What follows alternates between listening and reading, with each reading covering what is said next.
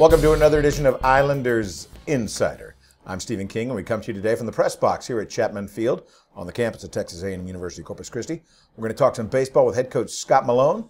We're going to talk with the director of tennis for A&M Corpus Christi, Steve Moore. We also got a special feature coming up on head men's basketball coach Willis Wilson about a nationally recognized honor he received this year. Let's talk some baseball, though, with Coach Scott Malone, who joins us at this time. Stephen, great to be here. Good to have you. Good to have you. We're coming into the final week of the regular season, and it all comes down ultimately to the final three games.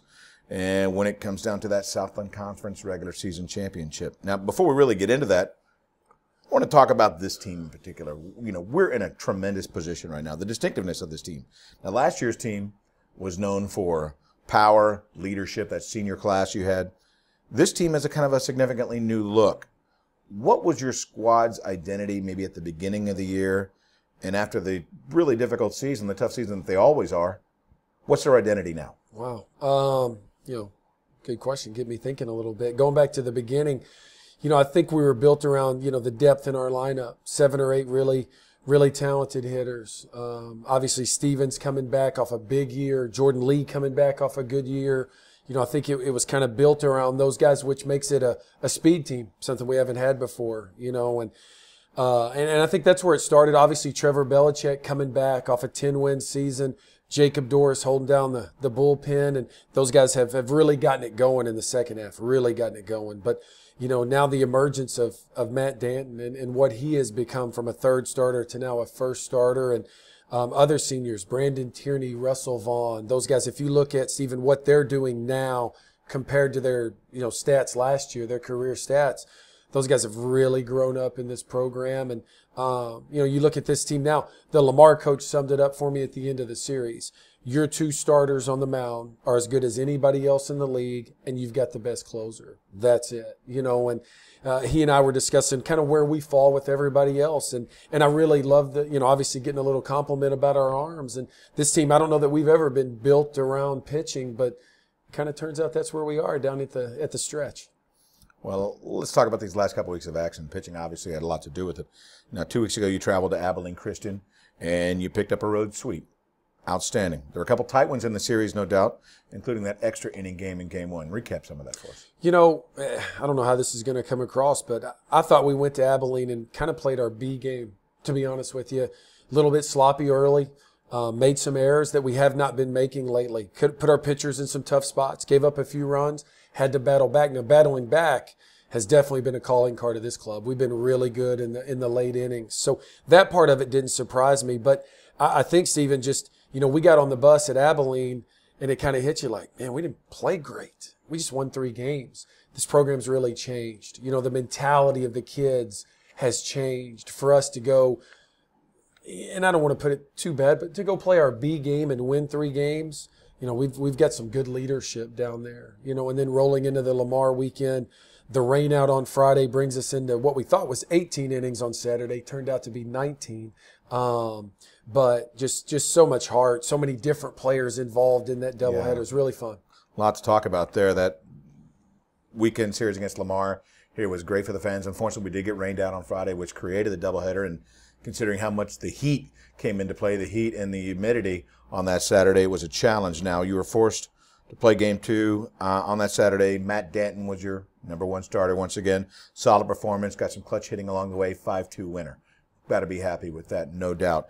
And then on the next game of the day, Trevor Belichick comes out and is one of the best pitching duels of the season in the Southland Conference.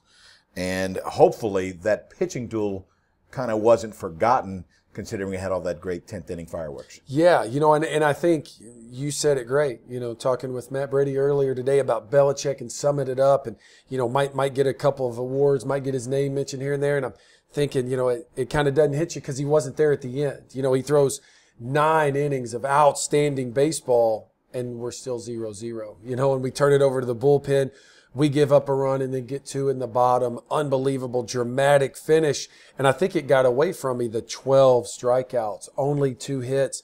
Just how dominating Trevor Belichick was against, and again, the number 1 hitting team in the league. Don't let that get away from you. As hard as it is to go out and really have your A game, He did it against the best hitting team in the league. So says a lot about Trevor and how good he can be when he's on.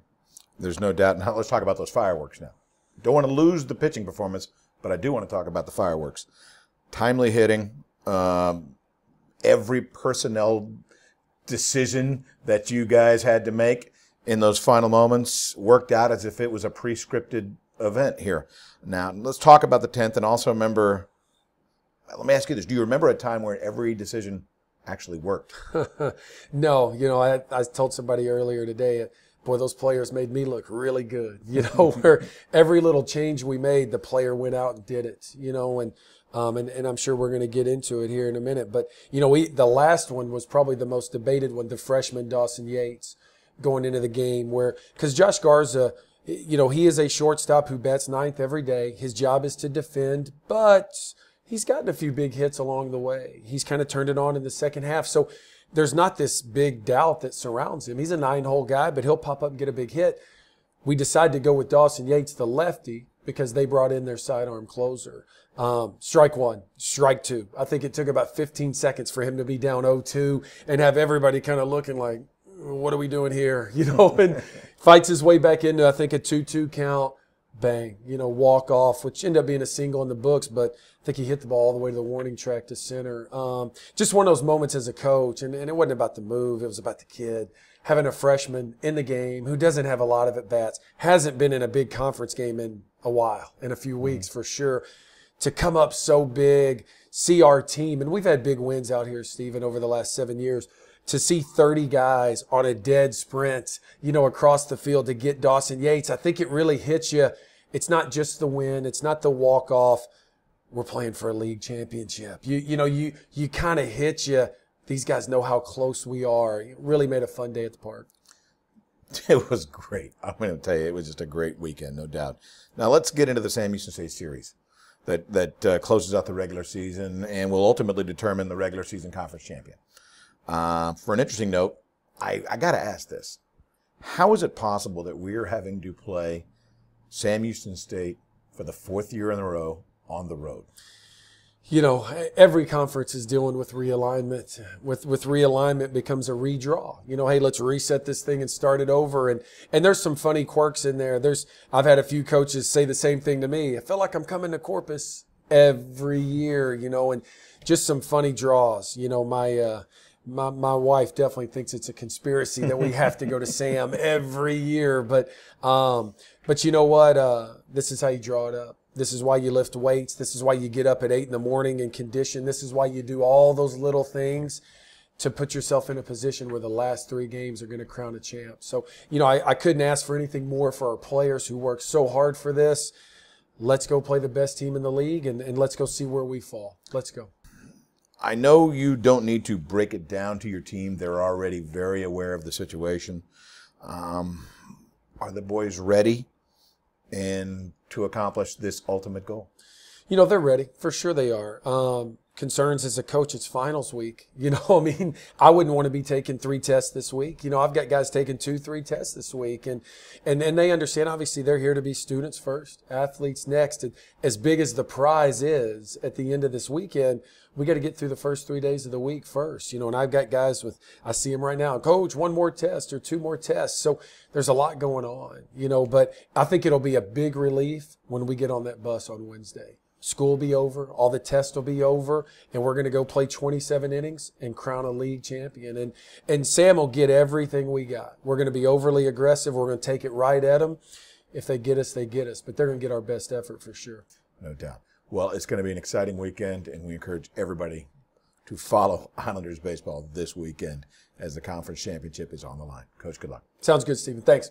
Scott Malone joining us here. Chapman Field Press Box, Islanders Insider coming your way. When we come back, we have a special feature on Islanders men's basketball coach Willis Wilson. Stay with us, more to come. You're watching Islanders Insider.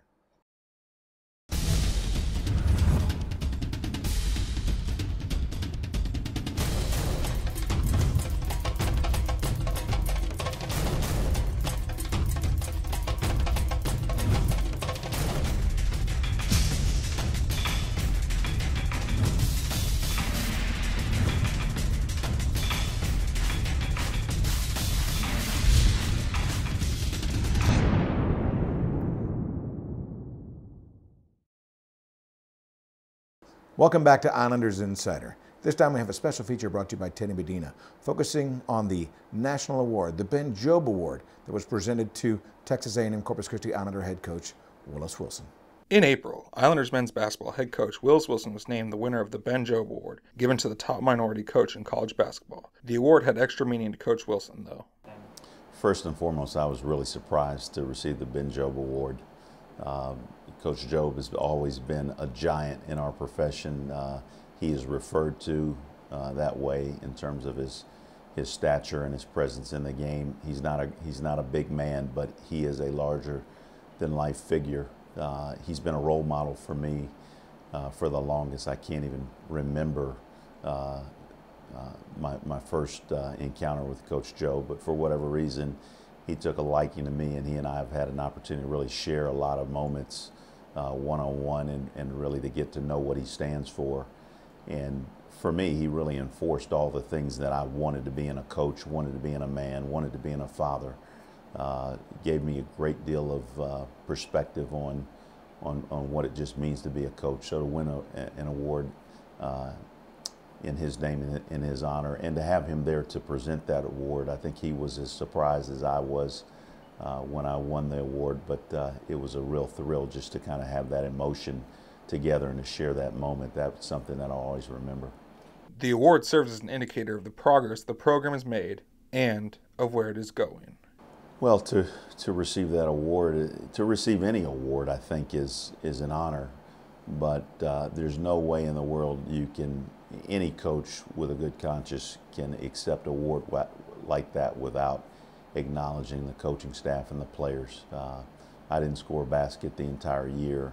What we had was a situation where players and coaches really came together and bought into winning and doing things together and to doing them the Islander way. You know, what it also means for our university and our athletic program is the recognition we get throughout the country that, you know, that does mean and just show everyone that, hey, Texas A&M Corpus Christi is an up-and-coming basketball program again. We're going to be back on the national map.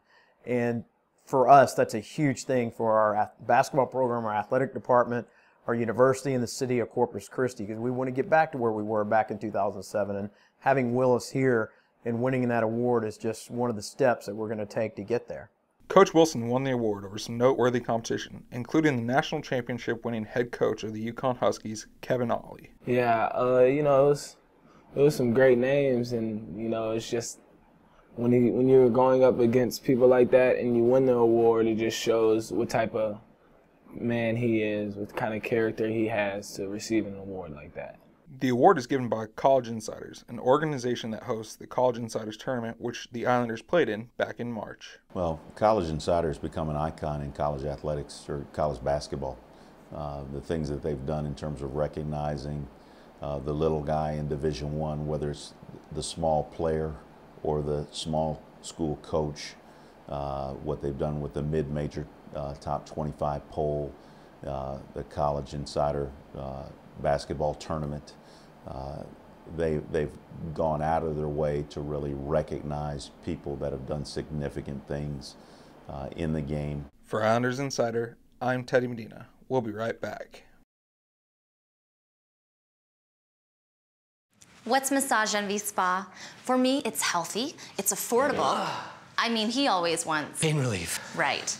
And I want a healthier complexion. And now we can get a customized massage or a healthy skin facial. At a really good price. At a great price. And nothing feels better than that. Customized massages and healthy skin facials, all at the perfect price. Start a healthier routine today with Massage Envy Spa. Go, you'll see.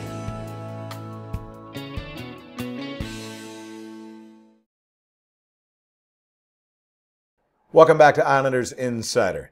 This time, let's talk some tennis with the director of tennis from Texas A&M University Corpus Christi, Steve Moore. How you doing, Coach? Hey, welcome, Steve. Good to be here. First off, congratulations on a tremendous year. Capped off with 4 pieces of hardware trophies from the Southland Conference regular season and tournament titles here now with the university. Fantastic for both men's and women's programs. Just spectacular. Now, not to discount the men, but we've kind of grown accustomed to them having their place in the Southland, but the women were spectacular, earning their titles for the very first time. Coach, is this the beginning of a women's dynasty, possibly? The Southland is really, really deep. 6 teams in the top 110. So it's really a dogfight for the women to win it. But I do feel like, last year finals, this year finals, a lot of key players returning, some really good signees. I think we're moving in the right direction. I like that. We're moving in the right direction. Well, that's a good thing. Yeah. Nothing wrong with that. Now, for the women, you definitely saw growth in their games, the individuals, their attitudes, and their returners. The way they responded. Also, a huge shot in the arm from these young freshmen that came into play this year. Yeah. That combination brought you a title. It did. Tremendous senior leadership. The freshmen right away kind of grew, kind of embraced our culture, really bought in right away. We're going to be a true team. We're going to fight. We're going to always bring it. We may not be the flashiest, most talented team, but we're going to be the team that always shows up to play hard. They bought in, and they really. I mean, the first conference match, we're at Stephen F. Austin, and it's 3-all in matches, 3-all in the third, and Judith Vives, a freshman's left on the court, and she rises up and wins, and everyone's screaming for her, and then we just kind of started moving in that direction. The belief was there, no doubt. Now, on the men's side, Peter Nagy, he's earned the accolades, no doubt. 2-time Southland Conference Player of the Year for the 2nd time. But, again, this is team tennis we're talking about here. That's one line. Yeah. And that's one line. It's across the board. You have to be strong in every position, and it seemed like you were absolutely strong all the way from 1 down to number 6. It took them a little while to grow into their positions. We had Javier Pujol played 4 and 5 last year, has to play 3, has to learn the little nuances of playing 3, certain things that he has to do better now than he did. But he did, and he rose up, and he really he began to master that position. Ricardo Mayagoitia played 4 last year, now he's playing 2. Took him a little while, but those guys are fighters, and they got tremendous character, so I knew they would. It was just gonna be how quickly we could coach them to believe that and get them there, because they've got the character and the work ethic. If you were to look at both of your teams, the men's and the women's team, could you define what their identity is for each of the 2 programs and what makes them believe they can beat anybody? Yeah, it's 4 cornerstones.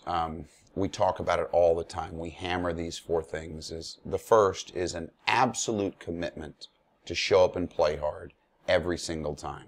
No, the biggest problem in college tennis is getting all 6 players to show up and compete like warriors every match. 1 out of 6 not, you're down 25% of the match. You've lost a point going to 4. So that absolute commitment, whether you've had a long night studying or you got a nagging injury or any of that, that you are ready to show up and fight hard, no exceptions. The second is that they're really going to be a true team, and to really live that, to do more together than any other team. The third is the encouragement and the spirit that, it takes no talent to cheer like crazy for your teammates, and yet, I see a lot of times there's one player on the bench that doesn't cheer that much. With these girls, with these guys, if it takes no talent to do it and it's something you can control, then you should max it out. And they really do.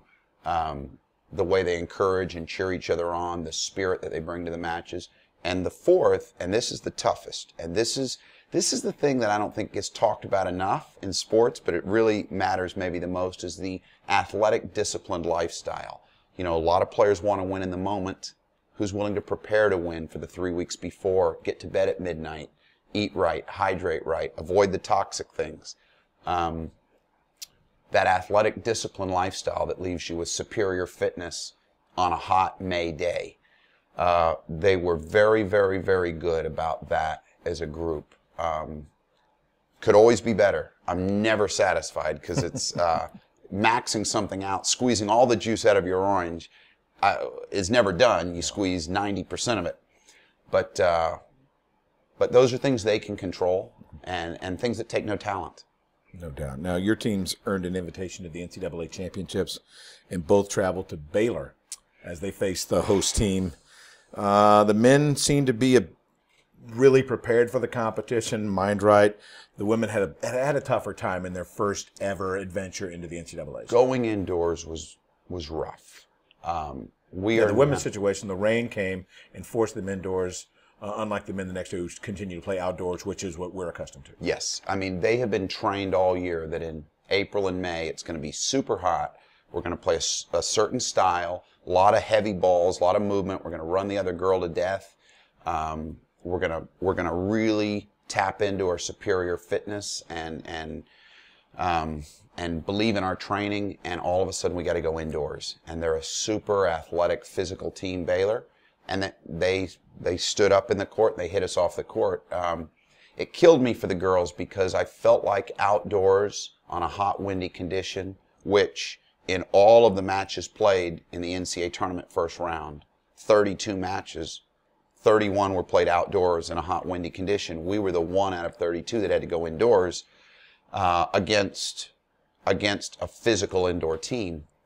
All the respect in the world for Baylor. Super high-level team. Won the next day against Rice, fairly easy as well. But our girls had trained to play in a certain condition, and they got something else, and that was hard to swallow. And they fought their tails off. Doubles was very close.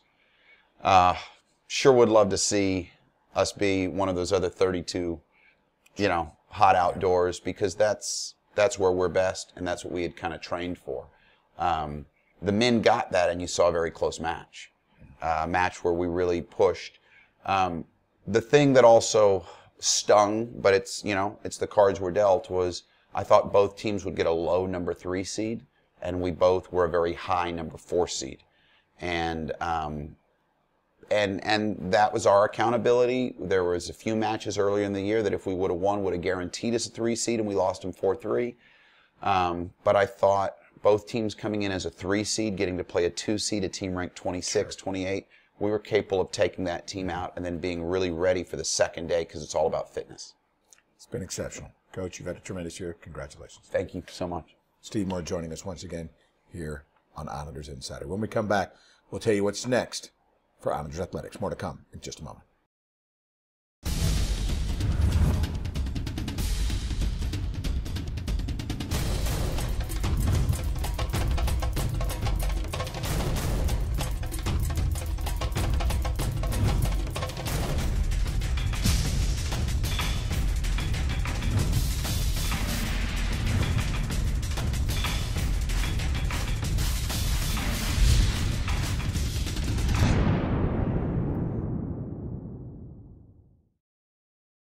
Welcome back to Islanders Insider. At this time, we'll wrap up what's next for Islanders Athletics. Islander baseball heads to Huntsville for the final regular season series to battle for the Southland Conference title against the Sam Houston State Bearcats starting Thursday, May 15th. Thursday's game will start at 6:30. They will then head to Conway, Arkansas, Wednesday, May 21st for the opening rounds of the Southland Conference tournament. Islander track and field will be heading to the NCAA West Regional in Fayetteville, Arkansas, Thursday, May 29th through Saturday, May 31st. Once again, thank you to Scott Malone, head coach of Islander baseball, and Steve Moore, the director of tennis for Texas A&M University Corpus Christi, for joining us here in the press box today. Thank you for tuning in. This has been another edition of Islanders Insider. Thank you.